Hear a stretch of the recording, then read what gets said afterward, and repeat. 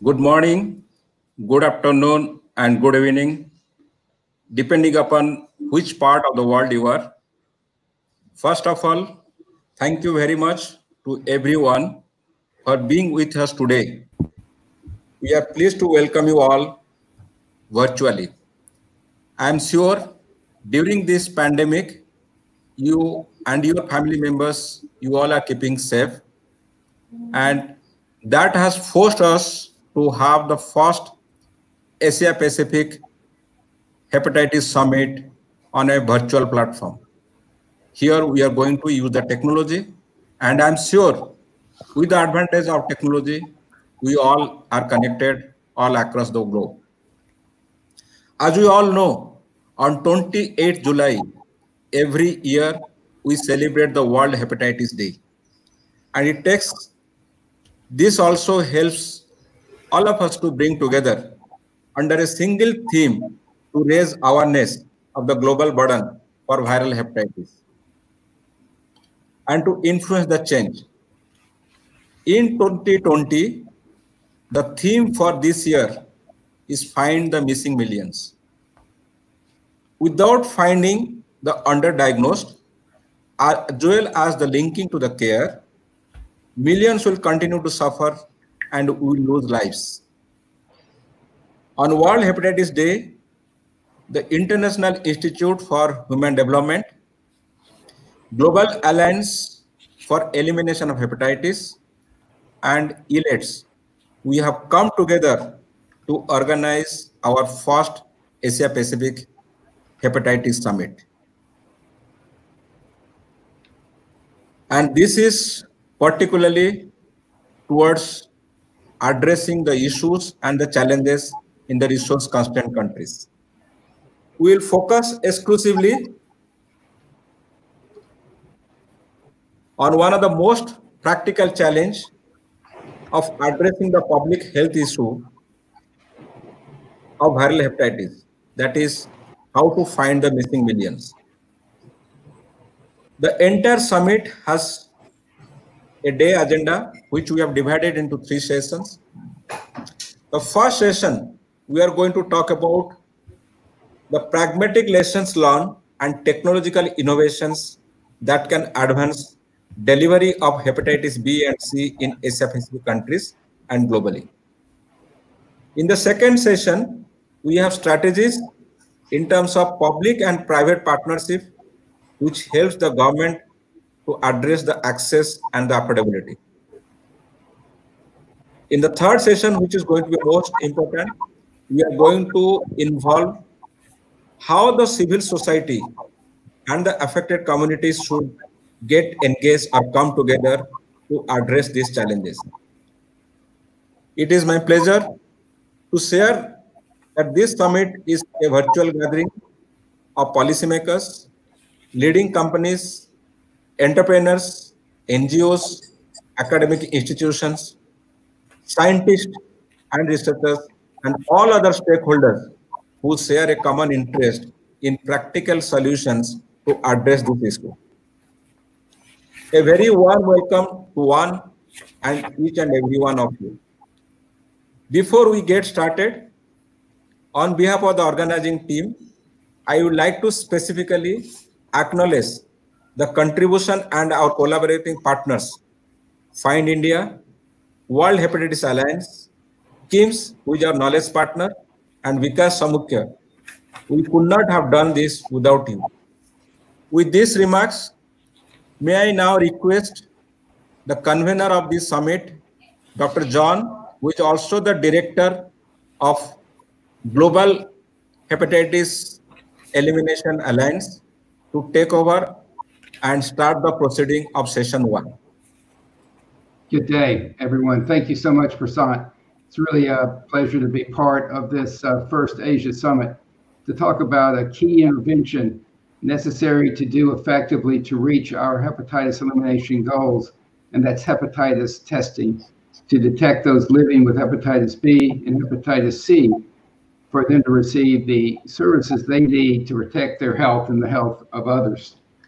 I think in the interest of time, I will not show my slides, but just briefly to say I'm the director of the Coalition for Global Hepatitis Elimination at the Task Force for Global Health, a organization that I brought together about 1 year ago to build a community of practice for partners of all types to come together so that we work more effectively to achieve our elimination goals at the subnational, national, and global level.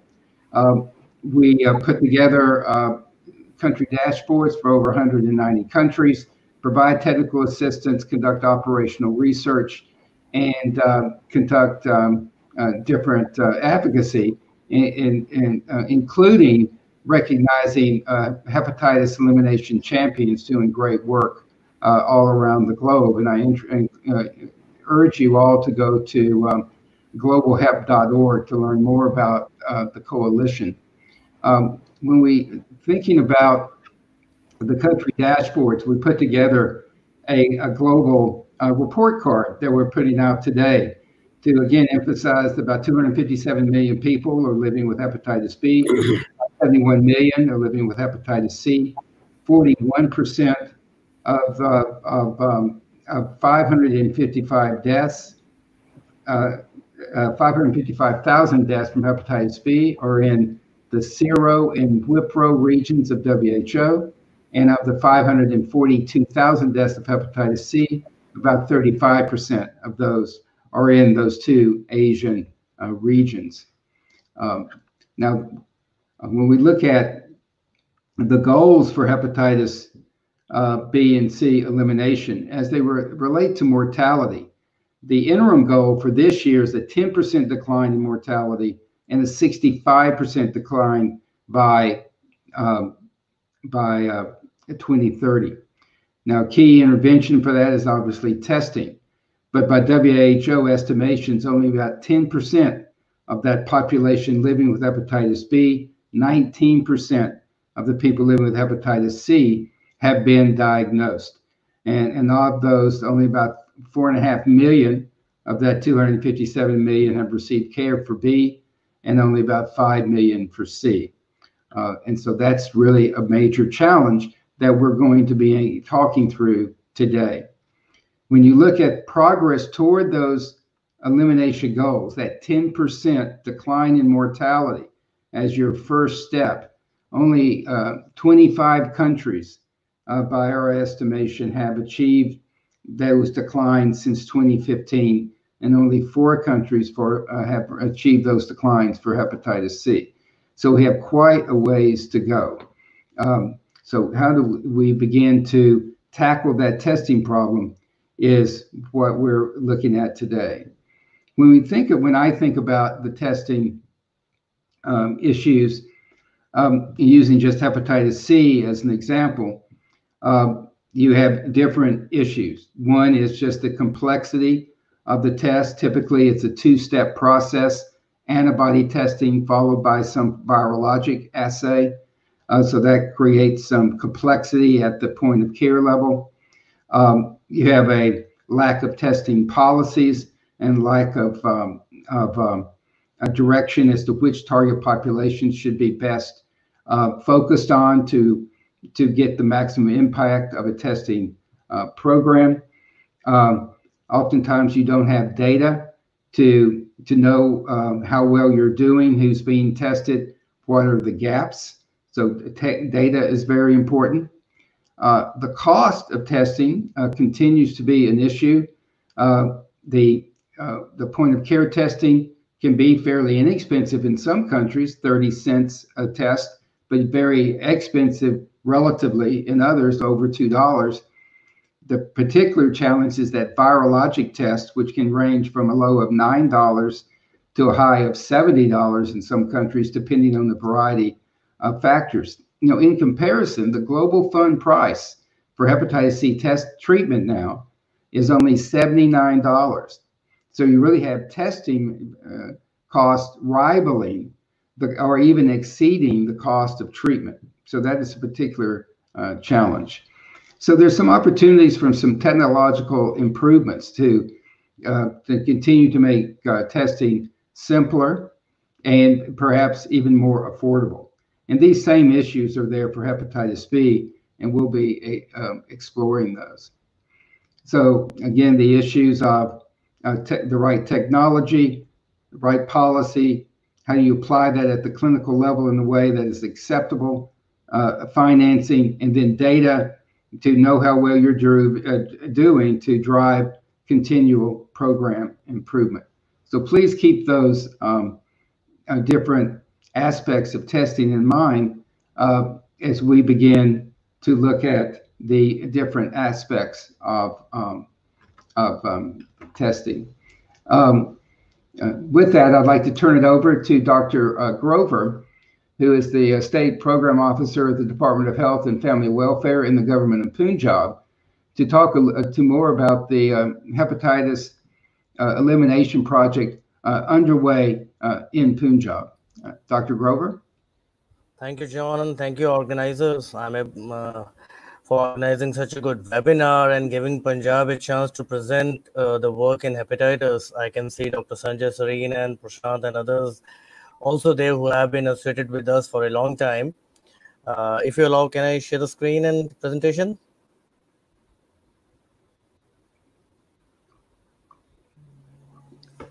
Yes, please.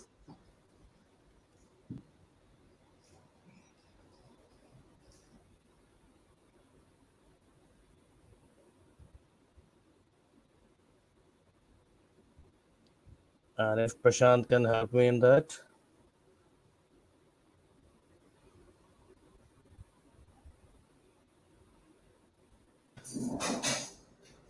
Are you able to share your screen, Dr. Gagan? Prashant, not able to. If you can help me in that. Okay.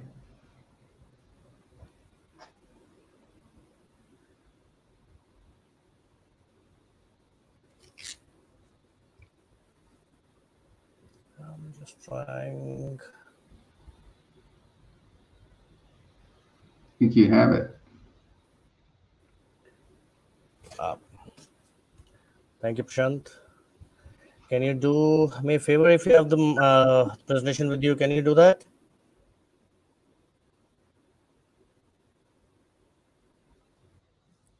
You can present and tell next. So in the back end, we'll change the slides. Can you go with the slide? Are you able to see the first slide? Yes. Yes, next slide. Please proceed. Yeah.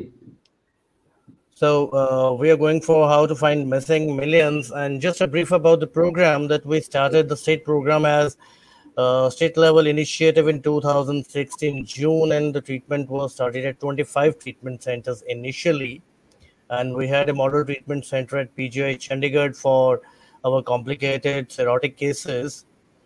And as the state national government developed their national viral hepatitis control program, we adopted the guidelines in September 18, and now all the baseline tests, viral loads, and drugs are being provided free of cost to all the patients. Next, please. So to start with, we were going for the expansion of the program. So we had MOU signed with FINE on World Hepatitis Day by our then Honorable Health Minister, sir, in 28 July 17. And our diagnostics was a challenge, as John was asking. It's always a challenge. And at that point of time, our first partner was FINE, who supported us in starting a project where all the PLHIVs coming to 13 ART centers were started and taken up for the project for screening of hepatitis C.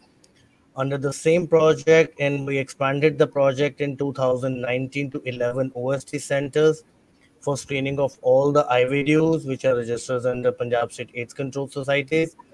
And during lockdown period, when the PLHIVs and others, they were not able to come to our hospitals and to do the hand-holding, all the treatments and diagnostic part has been shifted to the ART and OST centers from April 2020, where the PLHIs and IVDUs, they are being tested and treated in their centers.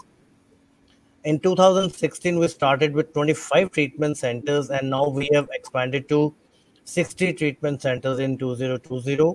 And we are providing services at 22 district hospitals, 3 medical colleges, 13 ART centers, 11 OST centers, 1 subdivisional hospital we have started as a decentralized expansion of that project. 9 central prisons and 1 PGI Chandigarh. So we are now in Punjab providing services to 60. In 2019, again with FIND, we expanded the program for screening of all the inmates in the prisons of the Punjab. There are around 26 prisons, and we have started with 9 central prisons, and we have started again in collaboration in FIND for screening of all the inmates in all the central prisons. Next, please.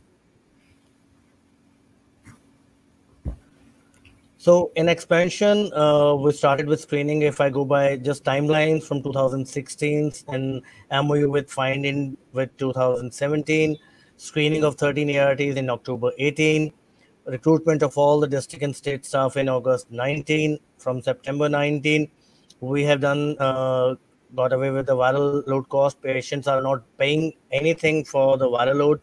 Earlier, the cost was high. I'll come to the next slide in that. In September 19, we went to screening of 11 OST centers and now central prisons. Next slide, please. Apart from hepatitis C, we have gone now with expansion of services for hepatitis B screening. So we started screening of hepatitis B in January 2020. It was initially for pregnant women and high-risk groups.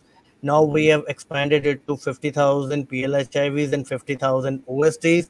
From August onwards, they will be screened. And all those who will be hepatitis B negative at these ART and OST sites will be vaccinated for hepatitis B. Within the next 10 to 15 days, we are procuring hepatitis B immunoglobulins for the newborns who will be born to hepatitis B infected mothers. Next. If I go by the cost, like the baseline testing, NTHCV, ELISA, and RDT, CBC, LFT, RFT, IN, they're all free of cost in all our centers. And next slide, please. If I come to the simple algorithm and the graphs on the right side, the price of viral load which was being offered to the patients at 2,200 Indian rupees in 2016 was 881. That is roughly around 11 to $12. It is now free of cost to the patients. Government is bearing all the costs from 2019 September. So the viral load test is free. So patient doesn't have to pay anything from baseline test to viral load test. And as far as treatment cost is concerned, we started with around a package of around 20,000 plus Indian rupees for 12 weeks treatment is now roughly 2,500 for 3 weeks, which comes out to be around $33. And it's almost equivalent. Government is paying for all this treatment part also. Next slide. If I come to the absolute numbers in 2016 to 2019, we are enrolling and putting almost 16,000 to 20,000 patients on treatment of hepatitis C. This year till June, the number is 6106, which is mainly due to COVID, where our average monthly enrollment is around 1,200 to 1,500 patients per month. It came down to 250 in April, but we have picked up in June. We have enrolled 840 patients. And in July till yesterday, we had enrolled around 840 patients. So we are coming back to the track. And I'm hopeful by August or September, the enrollment will be again 2,000 to 1,200 patients per month. Next. In absolute numbers, again, just a simple cascade. We have totally screened 1,63,000 persons. Out of those, 1,20,000 was someone RDT positive. 85,000 they have been put on treatment till date. Almost 70,000 have completed the treatment. Out of those, 67,000 were SVR eligible. We have got the SVR test done of 52,000. SVR achieved is 48%. If I go with this figures from SVR done, the SVR is 93%. If I take it from SVR eligible, so we are success rate of more than 90% we are having. SVR not achieved, the failures are around 3,500, and these patients are being referred to now model treatment centers for second line treatment. Next. If I go by district wise, it's not the simple thing. And we have 22 districts, and Sangrur has the maximum load of 10,000, with Pathankot having the lesser load of 366 is the range we have. Next slide, please. If we go by the spot maps on the left, we can see the districts as per the absolute numbers which have the more load. And on the right, we have got the per thousand population, percent population. We have calculated there are few districts in a certain belt which are having higher prevalence, and now we are planning to go for a study on risk factor assessment with the CHAI and PGI to ascertain the risk factors in these areas so that policies could be made for harm reduction. Next. I've discussed the slide. We have decreased and now we are coming back to the normal, and I hope that by next month we will be in the same range of 1,200 patients per month. Next slide, please. If I go by the outcome as I was discussing, if I take the persons enrolled for testing and cured, it will be around 93%. And if I take the total person eligible, the cure is 72%, and the person who SVR is pending but they have completed the treatment, it's around 22%. If I club those, the success is around 94%, which is quite good number. And failures is around 5.3%, and default is around 4 to 5% again that. Next slide. So we saw a drastic decline due to COVID, but that gave us ample opportunity to contact all our patients who were due for treatment from peer support. So we were able to contact all the persons who were not coming for treatment. We could contact them and send even medicines to few patients at their homes who were in the containment zones. And at the same time, we were able to correct and rectify all the portal entries, all the digital entries. We had the plenty of time to do that, and all the digitalization work was completed. And with this constant calling, the default rate, which increased to around 24% in April and May, has come down to just 8% in June now. Next. So these are the achievements which I've already briefed. We have viral load free now. We have increased model treatment centers for testing. Treatment centers have increased. Screening and treatment from ART sites. And SDH Batala Gurdaspur is a new treatment center from today for ART, since it is the ART center for ease of the PLHIVs coming to that place. Next. Screening of hepatitis C at 10 district prisons, we are going to roll out in collaboration with FIND for diagnosis of all the inmates who will be in the district prisons. And now we are working out to screening of hepatitis C at all the de-addiction centers for IVDUs, which is being launched in coming months.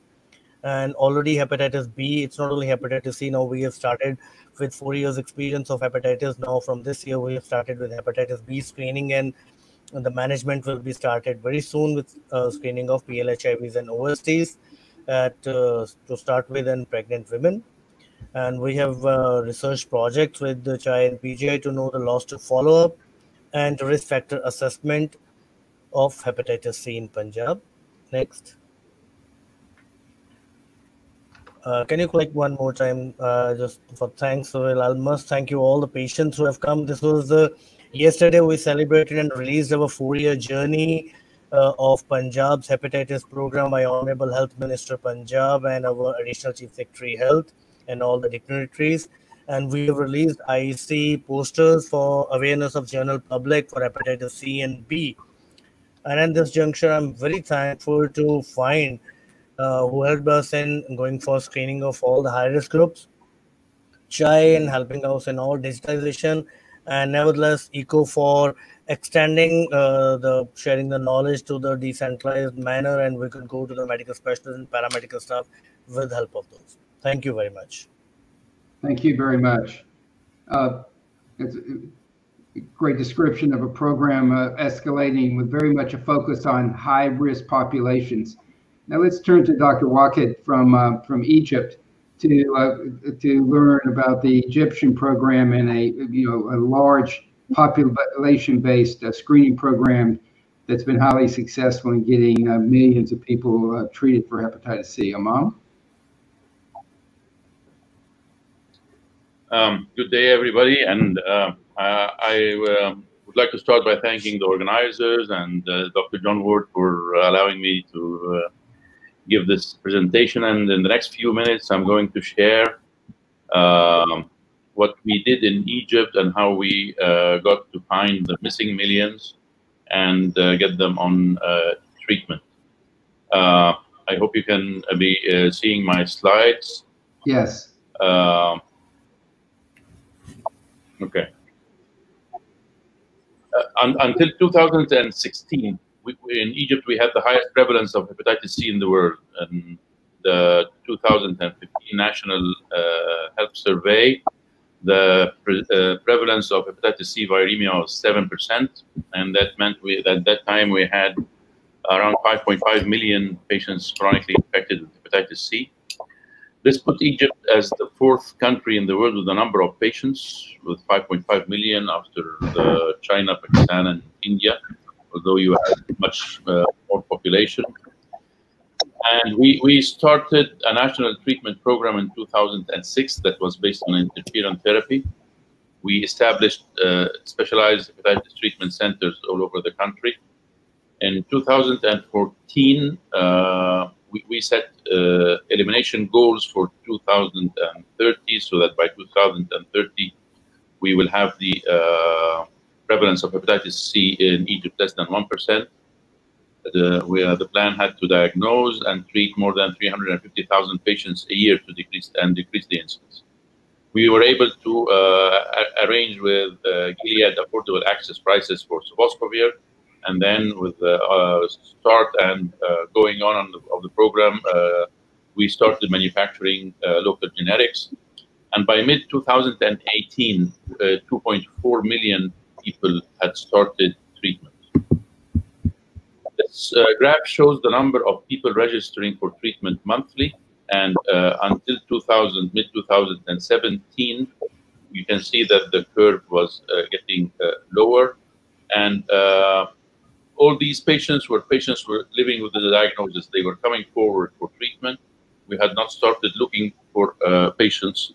And in mid-2017, when the numbers registering for treatment came way below the number necessary for achieving the elimination goals by 2030, we had estimated that there were at least 2 to 3 million patients living with undiagnosed hepatitis C infection and were not being treated. We started first screening campaigns that were small campaigns. We identified over a year around 60,000 patients through mobile teams that went visiting villages and neighborhoods for a day or two. This was not very successful because tests were ELISA-based.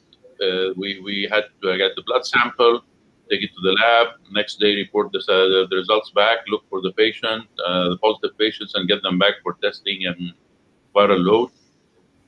This was not very convenient and resulted in patient loss.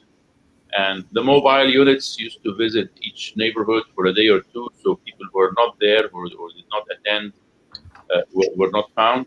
And the new cases decreased even further to very low numbers by mid-2018. So in 2018, we decided to start a national screening campaign that was sponsored by the president. It was to screen everybody in Egypt for a very short while to find all the patients with hepatitis C and treat them all. First, we started by screening everybody above the age of 18, which are 62.5 million persons, and to screen all children above the age of 12 if their parents signed a consent. We changed the screening test to a rapid diagnostic test using a blood drop that was from a Korean manufacturer that was acquired by AbbVie. And we managed to decrease the cost at that time in 2018 to 56 cents instead of $2 to $3 before the program. And we managed to decrease the viral load test to less than $5 or $4.8 using the Roche PCRs. At the same time, we were able to decrease the treatment cost to a little less than $45. All hospitals in the country, all primary health clinics, rural health facilities participated. We divided the country into 3 phases of 2 to 3 months each, with a target population of 18 to 24 million to be screened over the 2 to 3 months. We had 20,000 medical teams working in 4,000 to 6,000 screening sites in each phase. They worked 9 hours a day from 9 to 9, 7 days a week, no holidays, even on weekends, and national holidays and religious holidays. They did not stop for the whole duration. This was augmented by mobile units that used to visit mosques on Fridays, churches on Sundays, clubs during games, subway stations, and so on. A huge media campaign, billboards everywhere, TV, radio, and patients who tested positive in a screening site were electronically immediately linked to an evaluation and treatment center. And all data was entered through PCs or hand devices to a central server via cellular networks. So we had real-time data of the numbers of people coming for screening, the numbers testing positive minute by minute in a central operating room. The patient flow, patients came first on the first visit to a screening site. They were tested for rapid diagnostic test for hepatitis C antibody. And also they were tested for blood pressure, blood sugar, and obesity on the side. Patients were referred to, if positive, to a central lab where they had a viral load count. And then if they were positive, they were contacted and referred to an evaluation center to have an ultrasound, liver labs, and renal tests and alpha-fetoprotein. And then they were, when the results came back, they were brought in for dispensing treatment and follow-up after treatment. This took 4 visits. We did not do any on-treatment monitoring. Patients got the treatment and then came 3 months after the end of treatment for evaluation of an SVR. However, this step, visit number 2, between visit number 2 and visit number 3, there were some patient loss and there were some crowding, because we used to get at least 10,000 patients a day who were positive and needed viral load confirmation. So very early in the program, when we saw that this was causing patient loss and problems, we decided to decrease the number of visits. Everybody who tested antibody positive went to the evaluation center, had a viral load, ultrasound, liver tests, and so on. So even before knowing the viral load results and if they were PCR positive or negative, they had their liver checked. So if they were positive, they were recalled for treatment dispensing and follow-up.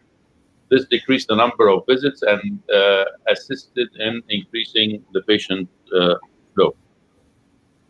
Can this be simplified further? Can we have one visit for doing everything and giving the patients treatment in the end?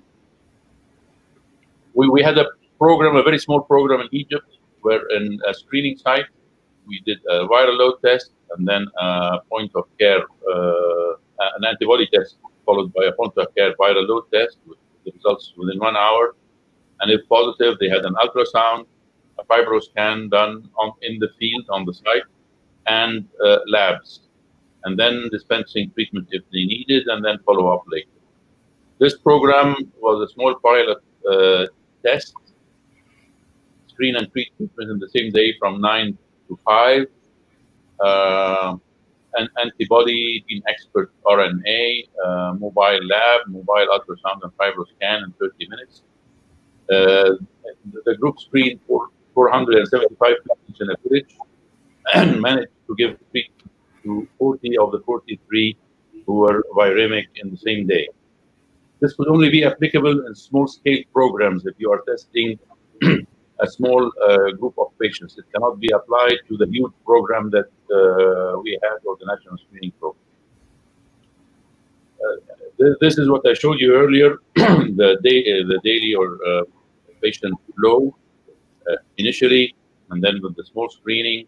And then with the start of the national screening campaign, the numbers increased from 2,000 patients to 250,000 patients a day. We were able to screen 250,000 patients a day. And the results of the 62.5 million target, we managed to screen 50 million, or 80% of the target population. We discovered 2.2 million antibody positive or seropositive patients, 4.6% of the screened population. In the children, we screened 12 million, 7 million of the 12 million target in the age of 12 to 18. And the prevalence of hepatitis C antibody was much less, 0.3%. Of the 2.2 million antibody positive, 1.65 million were viremic. 92% started treatment until September 2019. We know the virological outcome for 82% of those who finished treatment and finished follow-up, and 98.8% of these were cured and achieved an SVR12. So we were able to cure around 1.4 million of the 1.6 million who were viremic at that time. And the total cost of the screening and treatment program was only $207 million US dollars. Identifying a viremic patient costed $70 to screen, find, confirm, and evaluate a viremic patient. And the cost of curing a patient was only $114 US dollars.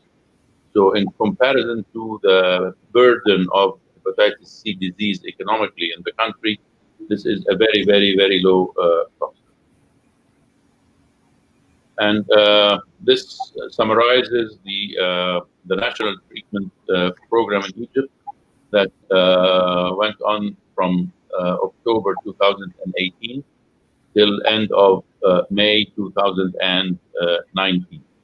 We are still currently have screening centers ongoing, but the numbers coming, only 12.5 million adults have not been screened.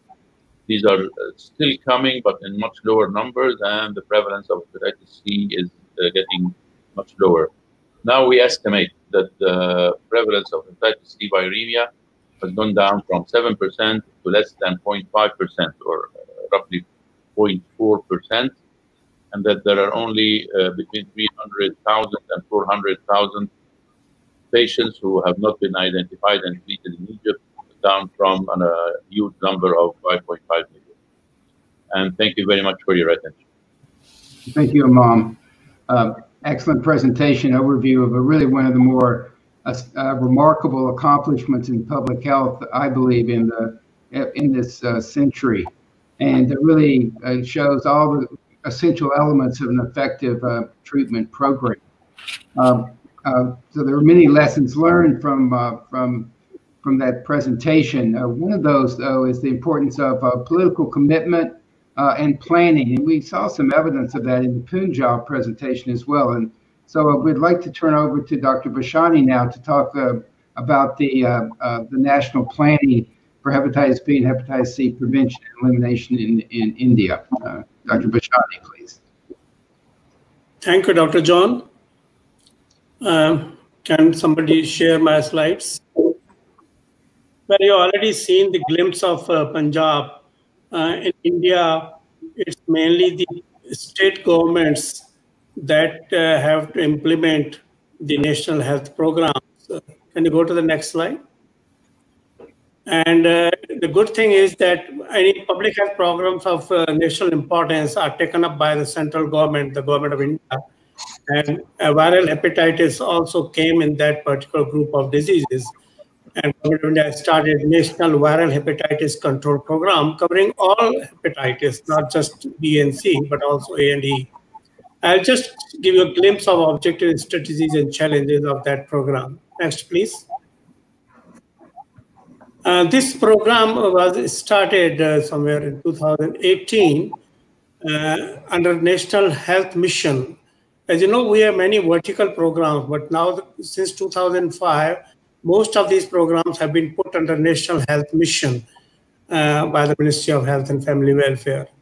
So the estimates are given here, but they are just estimates because we don't know actually what's the pool of hepatitis B and hepatitis C.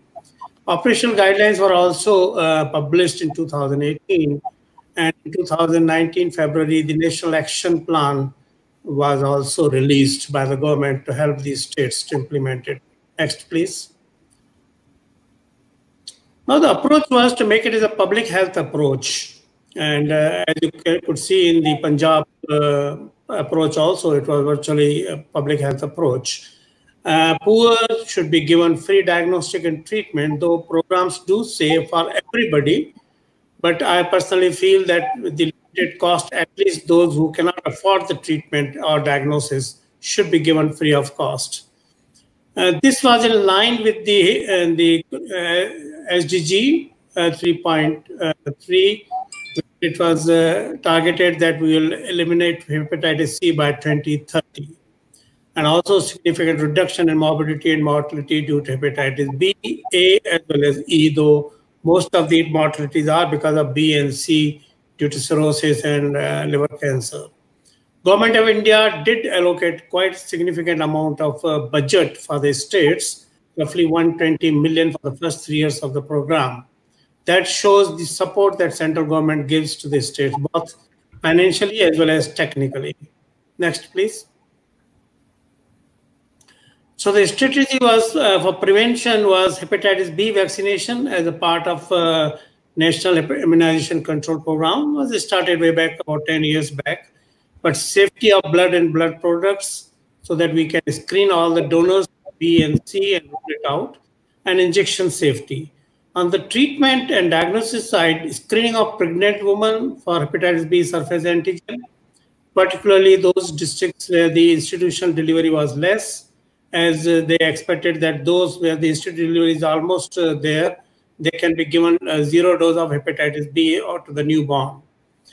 Screening and diagnosis and treatment of B and C, particularly of the high-risk groups, providing linkage, including with the private sector and non-profit organizations. That's already indicated here, but how it is going to be implemented is a challenge. And community engagement, because unless the community participates actively, and there is a good possibility of that as shown by Punjab, this treatment may remain only on paper. So good initiative that we involve the communities, particularly those who are at risk. Next, please. The operational guidelines did mention about what tests has to be performed at what level. The center of excellence, the sentinel sites, which are mainly the state big institutions, state and district sites, as well as at the primary level, primary health centers, health and wellness centers and sub-centers. So the tests that are going to be can be done at each level are indicated in these guidelines. Now the challenge is the referral system, because at primary level the numbers would be large, but to send the samples upwards to the state and sentinel sites is a challenge, the logistic management thereof. Next, please. Another important operational guideline is convergence of this program with various other programs, including National AIDS Control Program, because as you know, sexual routes and injecting drug abusers are important risk groups, blood safety program, injection safety program, and immunization program, particularly because hepatitis B vaccine is to be given through that. All are important, focusing on hepatitis B and C, whereas the other programs on the left side are towards hepatitis A and E, which is water and foodborne. Integrated disease surveillance project is one project which will virtually monitor if there's any resurgence or any outbreaks of hepatitis A and E. So very rarely, but there could be even outbreaks of hepatitis B, as was, I think, noticed in 1983 in Gujarat. So IDSP is virtually a common program that virtually monitors the disease occurrences. Next, please. And so finally, the challenge is universal screening would be a challenge for all pregnant women, about 25 million every year.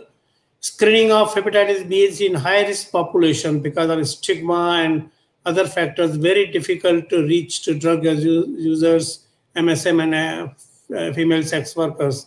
And identifying them and bringing them to the laboratories for screening would be a challenge. Appropriate technology at various levels in the large public health Indian healthcare system would be also a challenge, particularly reaching the unreached population, urban poor communities, as well as rural remote populations. Modalities for referral and logistics systems and feedback would be also challenged, but I think IT solutions can help in this particular thing. And while government does mention about involvement of private laboratory networks and other private partners, but strategies and schemes to actualize this particular partnership would be a challenge.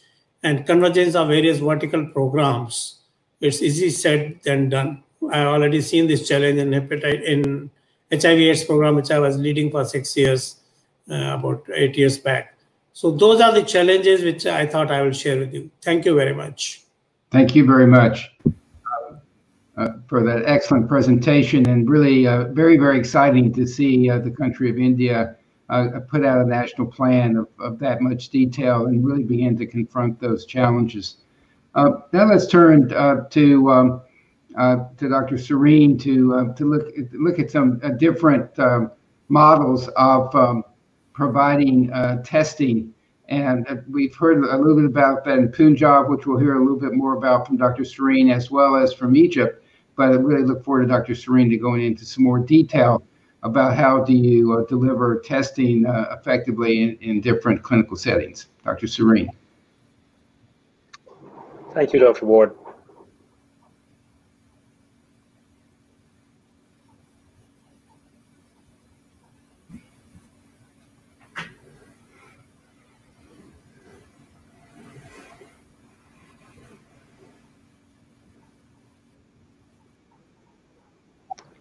I hope you're able to see my screen.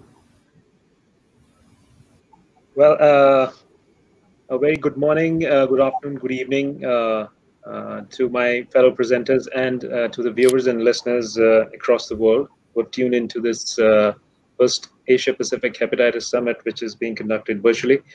I'm also thankful to the organizers for giving us this opportunity to talk about the work that FINE has been doing in the space of increasing access to HCV diagnostics. So the talk, as Dr. Ward said, will focus on how some of our decentralized programmatic models have helped in increasing access to hepatitis testing in high disease burden countries.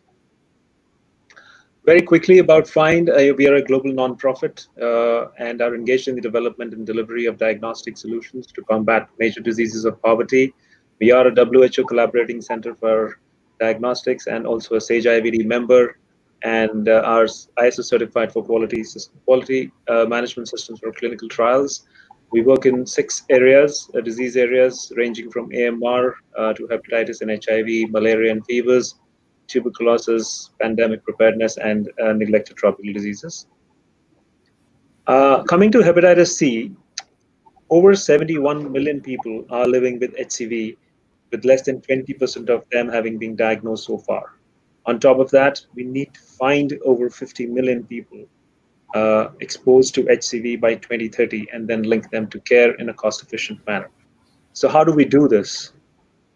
We need to look at opportunities for decentralized risk-based screening strategies, at places where people are already accessing care, which means that bringing screening, confirmation, and treatment closest to the patient.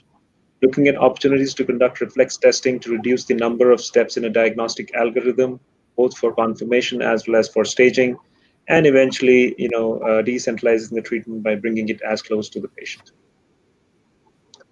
Coming to the Head Start project, this is a project that we've been implemented with the support of Unit 8. It basically stands for Hepatitis C Elimination Through Access to Diagnostics. It has 4 pillars, focused around accelerating the diagnostic pipeline, to increase the number of diagnostic tools available for rapid diagnosis of HCV. In-country work, which is something which we'll talk about in today's presentation, preparing the market for use of simplified integrating HCV diagnostics. Market forecasting, in terms of this is something which is very critical data which needs to be provided to manufacturers for them to be able to invest their R&D dollars. And then last but not the least, evidence sharing to inform global, regional, and country policies for more simplified and integrated HCV diagnostics algorithms. This is a quick snapshot of the Head Start project that we are implementing in is in 4 countries. These countries include India. And India, we are basically implementing in Manipur, then in Myanmar, and then Malaysia. So these are the various countries where we are implementing the program. So basically working across 4 countries in both high-risk groups as well as general populations, implementing a mix of fully decentralized and partially decentralized models using point-of-care diagnostics for screening, point-of-care diagnostics as well as high-throughput NATs for RNA confirmation, and a variety of treatment options in order to rapidly link patients, those who are confirmed for HCV RNA, to treatment. This is a snapshot of the work that we are doing in Malaysia. As you can see on the right-hand side, the patients are basically being rapidly screened for HCV antibodies through the HCV RDTs. Those who test positive, they are then referred to select hospitals where their samples are collected for HCV RNA testing. These RNA samples are then transported to a central reference lab where they are tested using a high-throughput NAT. The treatment, in turn, is offered. So from a patient's perspective, they actually themselves don't need to go to the referral lab, and they then are able to access treatment at the selected hospitals where they have submitted their samples for both RNA testing as well as for baseline clinical investigations. So Malaysia overall has a prevalence of less than 1% as far as the general population is concerned. But as you can see, by using a strategy of risk-based screening, we were able to get a particularly high yield of almost 13% in a cohort of 15,148 who were screened using HCV antibody tests. In addition to that, we also used a sort of an education campaign around the screening facilities, primarily to educate those with the symptoms or possible symptoms or risks associated with contracting HCV. As you can see that the others or the undisclosed category, this was a specific category that was created under the population, which actually allowed the people to walk into the centers and getting themselves screened in a way that they felt comfortable without necessarily disclosing their samples. So these 2 strategies actually resulted in a very high yield as compared to the overall general population as far as this project is concerned. Overall, the cost per patient identified was also on a lower side at about $6.24. Coming to Punjab, Dr. Grover has already spoken about this. So on the left, you see the Punjab map. This project basically introduced integrated HCV care into 13 existing ART centers. We simplified the algorithm by switching to rapid diagnostic tests, and we're also able to perform reflex RNA testing for those who screen HCV antibody positive by collecting their samples and referring them to one of the 4 gene expert testing hubs which were established in the district facilities. This model was particularly effective as it helped us in reaching over 80% of all people attending ART care with HCV screening. We found a high positivity of 20% RDT positive, and the cost per patient identified was also pretty much on a lower side, primarily again underlining the need for a risk-based, risk-based screening as far as this particular strategy is concerned. In terms of the highest risk of having been exposed to HCV, males, they were at a higher risk as compared to the women. Then those aged 21 to 30 years old were found to be particularly vulnerable, and also those with a history of intravenous drug use were others who fell amongst the highest risk of having been exposed to HCV. The second project which we implemented in India was in partnership with the Institute of Liver and Biliary Sciences as well as the Directorate of Health Services in Delhi. As a part of this model, HCV care was introduced into existing polyclinics or primary health clinics, and 5 district hospitals were established, which also served as hospitals where the patients were not only screened, but their samples were collected for those who tested as antibody positive. These 5 district hospitals were also developed as model treatment centers. As a part of the algorithm, the patients were screened at both the primary healthcare centers or the polyclinics as well as these 5 district hospitals. From there on, their samples were transported from any of the 5 district hospitals to ILBS, where they were confirmed using an Abbott platform. So in terms of, as you can see from this slide, our goal here was to simplify the entire algorithm or the patient care cascade. In the first visit itself, the patients were screened and their blood was collected for the RNA test as well as the baseline investigations. From there, the samples were referred to ILBS.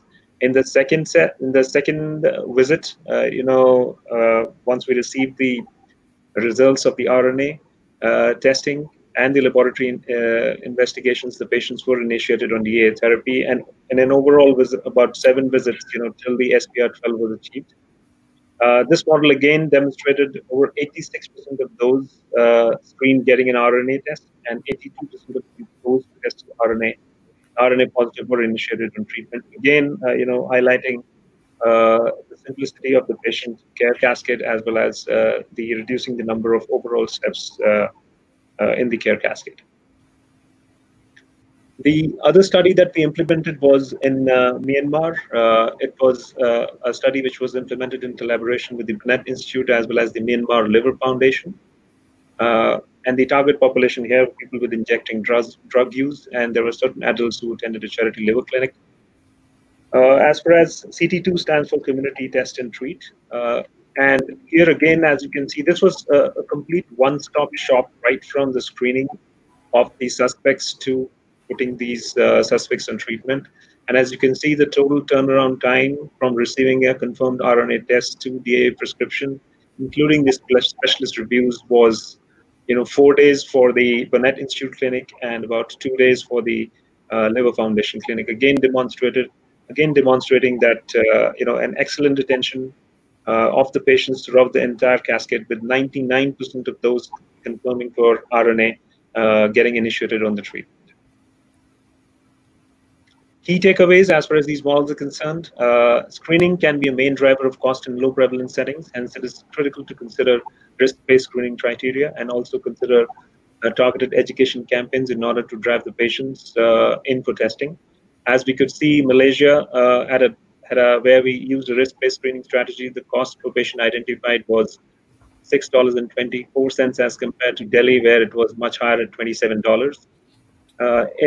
We also developed a diagnostic pathway calculator tool, which also showed that a loss to follow-up between the various steps of the diagnostic care cascade also were a driver of time and cost. Hence, it's critical to reduce the number of steps and make the algorithms as simple as possible. You could consider reflex testing, as was done in the case of Punjab, for confirmation using point-of-care molecular diagnostics, or DBS as and when that becomes available. And also, as we did in both Myanmar as well as in Delhi, consider same-time sample collection for both RNA testing as well as for staging of the disease. The third critical takeaway is the capital outlay. A siloed hepatitis program can be pretty expensive, and it can result in lower retention of patients because you have to specifically target all of your resources towards conducting such programs. Hence, one may need to consider integrating service delivery into the general health program, and this is something which is being done, for example, in India under the auspices of the National Viral Hepatitis Control Program, where while it sounds quite vertical, as Dr. Bachani said, but at the end of the day, the goal is to integrate it into the health program and leverage whatever capabilities and facilities and expertise are available within the overall health program. Also, as we demonstrated through all of these service delivery models, simplification is the key in terms of increasing rapidly testing and linking patients to treatment. It is critical to make it easier for the patients by reducing the number of visits and simplifying the algorithm. As you saw in Georgia and Myanmar, point-of-care confirmatory testing resulted in a high linkage to confirmatory testing. In Punjab, again, more than 82% of the patients who screened positive were linked to RNA through a reflex RNA testing mechanism. And in both Head Start Delhi as well as Myanmar projects, a single visit for both screening and blood draw for confirmation and liver staging resulted in a high treatment retention in the care cascade. So as you make it easier, it's basically less tests, which is also, which means less reduced monetary outlay and overall reduction in the cost as far as government budgets are concerned. Reducing the overall number of samples and visits to bring in algorithms in line with the WHO recommendations is something which the countries should look at. And obviously, quickest is to remove the ultrasound from the screening criteria, as well as also remove genotyping which is no longer recommended by WHO. So overall, the easier it is, the bottom line is that easier it is for the patient, the better the retention will be in the care cascade, making it more efficient and more cost effective. Very quickly, I just wanted to leave you with a snapshot of the Head Start R&D pipeline. We are conducting self-testing pilots across 5 sites with the hope that once this becomes validated, this will further help improving access to screening. A core antigen RDT as a potential replacement of HCV RNA is also, which is in development, a point of care RDT. We are evaluating another point of care viral load testing device known as Gene Drive. And it has, the testing has been completed in Cameroon and Georgia. The expert finger stick assay, again, as compared to the venous draw, expected to further reduce the time to testing, has been CE marked. An Indian technology, MolBio, which has already been evaluated and recommended by WHO for TB testing, has now been, is being evaluated in Denmark, Ethiopia, Georgia, Thailand, and Ukraine, and we expect this validation to be complete. It should help, providing an alternative to the point of care expert assay and further bringing down the cost. We are in the process of validating TBS protocols, and they have already been completed in Cameroon, Georgia, and Greece, ongoing in Rwanda and a few other countries. So again, thank you so much for the opportunity, and we would also like to thank our teams as well as all of our Head Start partners and collaborators, across the 4 countries where the project is being implemented. Thank you very much. Thank you very much, Dr. Sareen. Let's continue looking at some research in new technologies for hepatitis B as well as hepatitis C testing from Dr. Rosanna Pooley, who's here for diagnostic research at the London School of Tropical Medicine and Hygiene and director of the International Diagnostic Center in London. Rosanna? Thank you very much for inviting me to give this talk.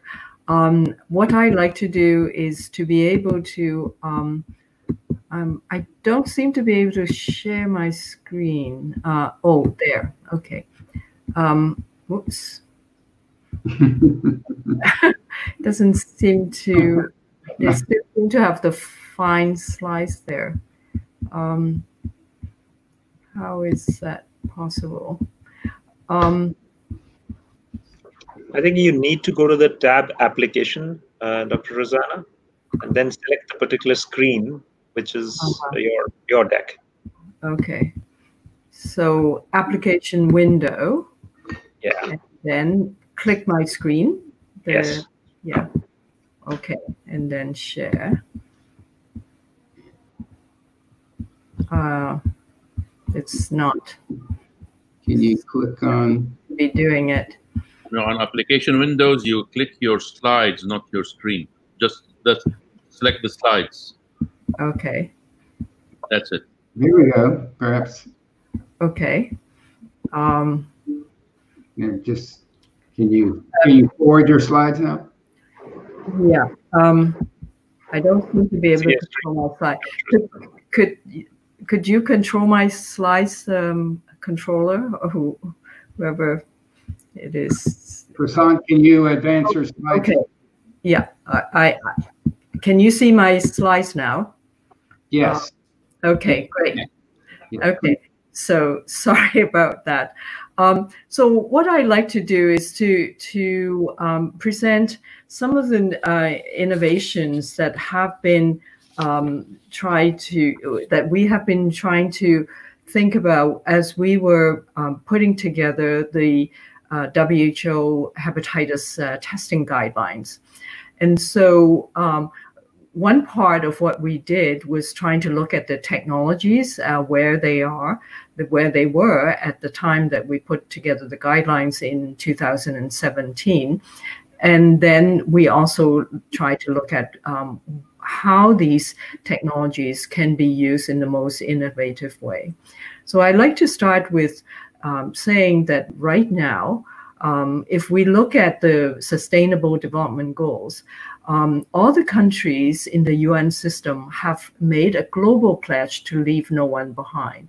So community-based services is really important in terms of disease elimination and also reaching SDG target 3, which is to have healthy lives.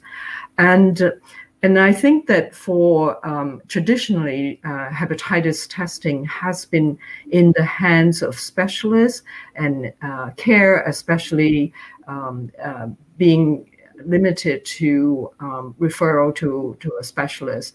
And so in many countries, that policies change has to be developed still for more community-based care and screening. If we start with hepatitis B, we already know from the previous presentations the burden of hepatitis B in this world. But what I like to say is that the most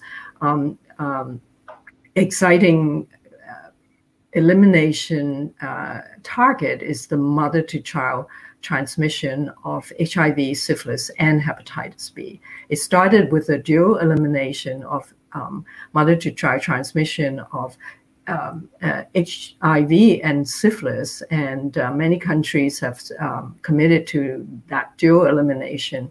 But in the last few years, many more countries have now committed to the triple elimination of mother-to-child transmission of HIV, syphilis, and hepatitis B.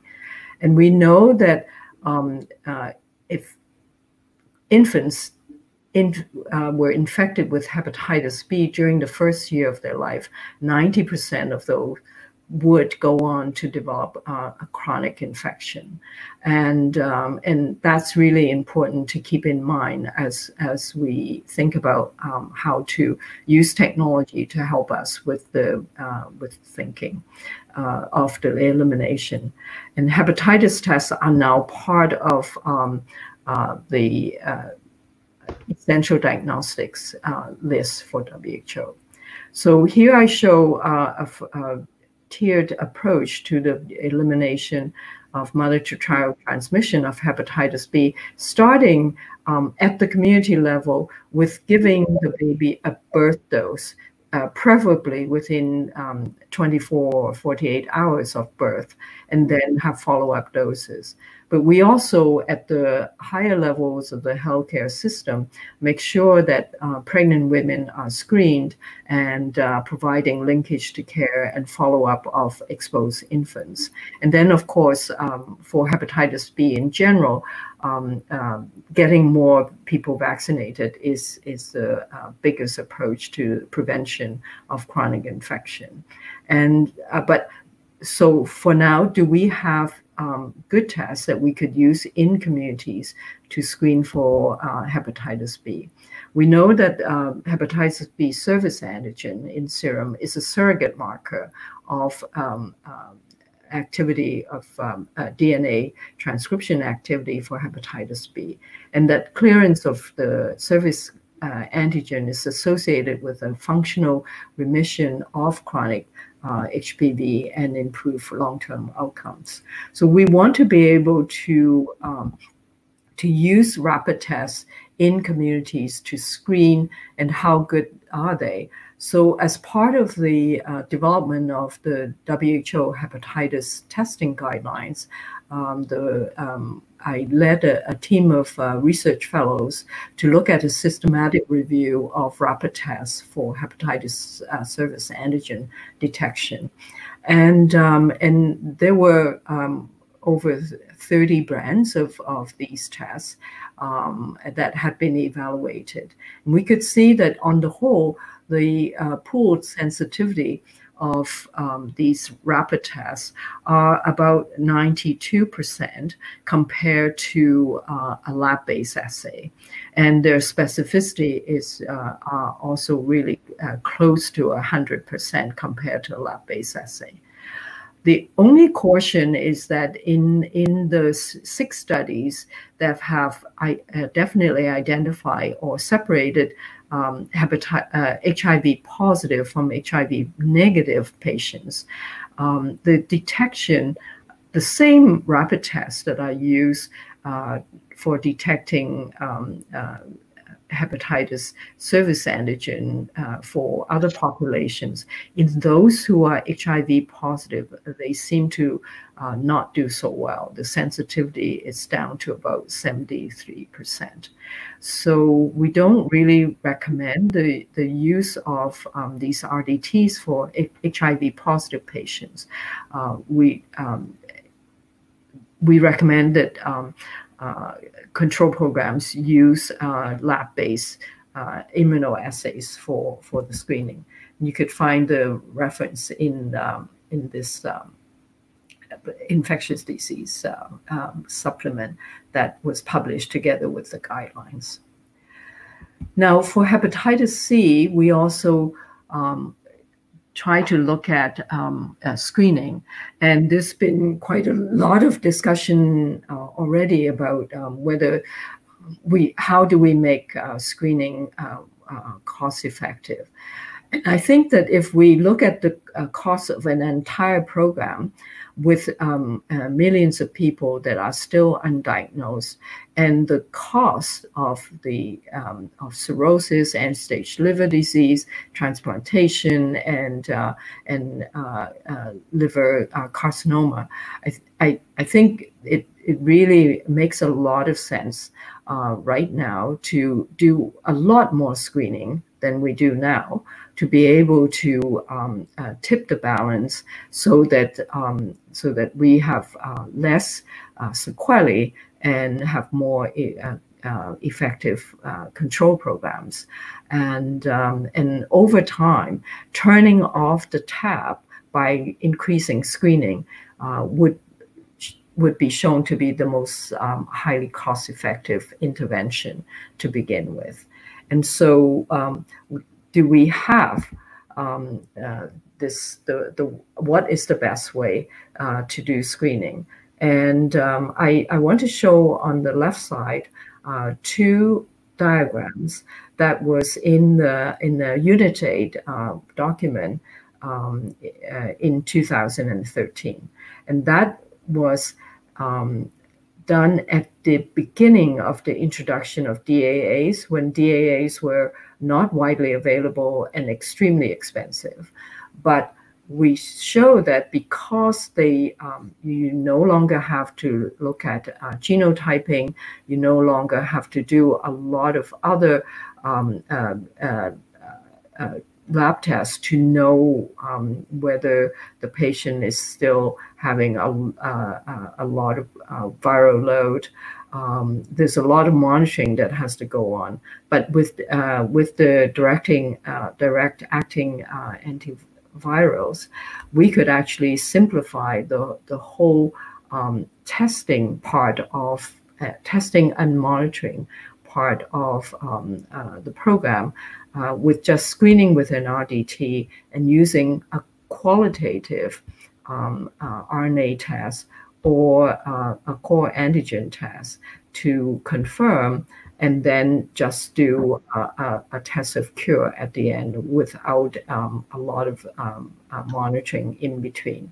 So in that report, they show that the cost of the program for a person in terms of testing and all the other monitoring costs would decrease from about $1,000 to about $120 at the most.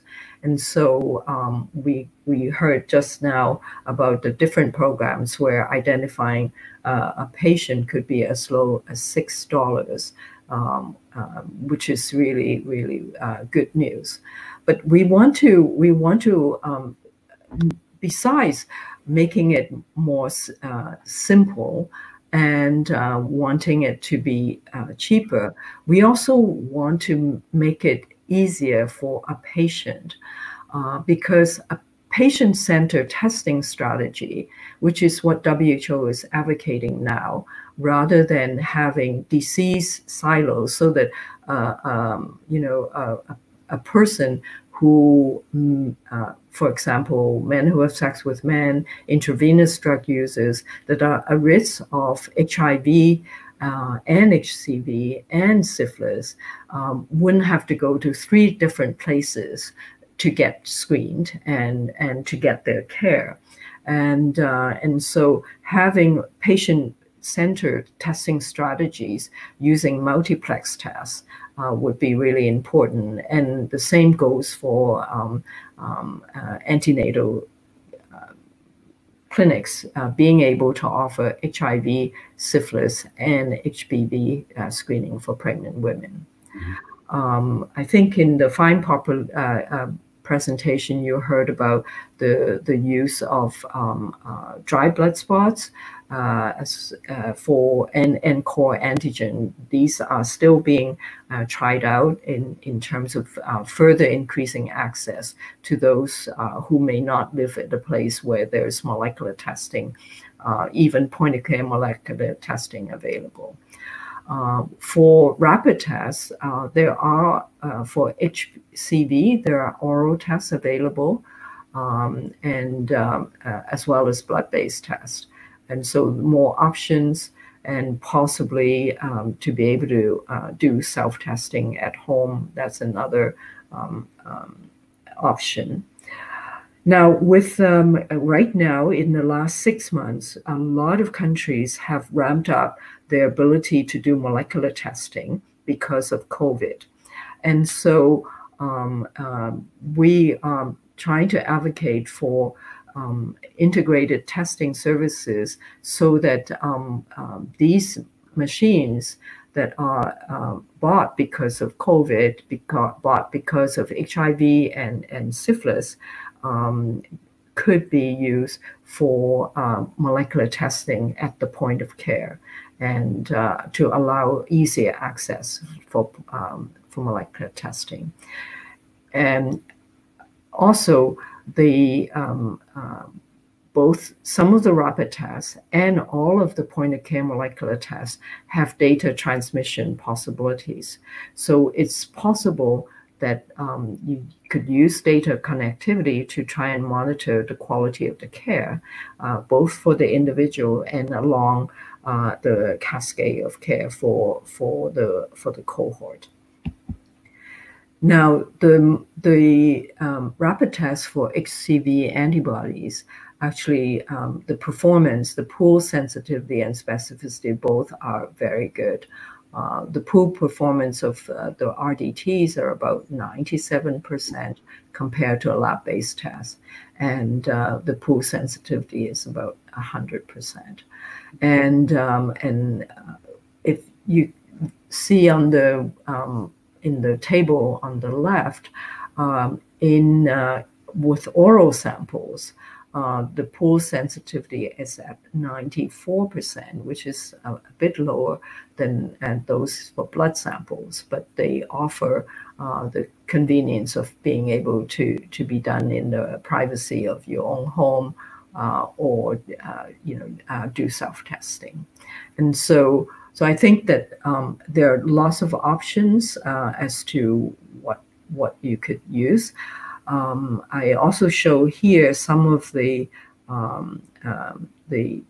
multiplex tests that have been developed by a couple of companies. So the table above shows a systematic review of all the rapid tests for HCV that we could find, but the table below is just taken from an evaluation that was done on these multiplex tests, and they've not been widely validated. So that remains to be done so that we could offer multiplex testing as a patient-centered approach. In the middle, you could see that there is a rapid test with a small reader, and that clicks onto the window of the test, and that allows not only the interpretation of the test results using a machine, but also data to be transmitted to a central database if necessary. So what I like to say here is that rapid tests really can be used with a finger prick sample. Even though their sensitivity may be slightly less than a lab-based assay, it's very convenient and gives you results in 15 to 20 minutes compared to a lab-based assay where you need a phlebotomist to take venous blood and requires laboratory infrastructure and equipment. Excuse me, Dr. Paley, because session 2 needs to, just a moment, if you wrap up, please. Yeah, so I just have 2 more slides. So what we like to do is to have a population based testing and also in different settings, and that if we target populations that are most at risk, then microelimination is possible. And so in the last slide, I want to show you the innovation that have been identified. So during the testing guidelines, we started to have a crowdsourcing contest for people to come forward with innovations that they started in their own country. And there were a lot of entries, and we selected 16 of those, and they're featured in the testing guidelines, the WHO guidelines. And I just show a few of these. So thank you very much. Thank you very, very much. Thank you all, the speakers, for touching on a number of important issues around testing. We're going to continue exploring these different components of testing in session 2. Prasant, just inform everybody how to move into session 2, please. Yeah, we request to everyone to go to session 2. Okay, thank you very much. Thank you. Thank you. Thank you. Thank you.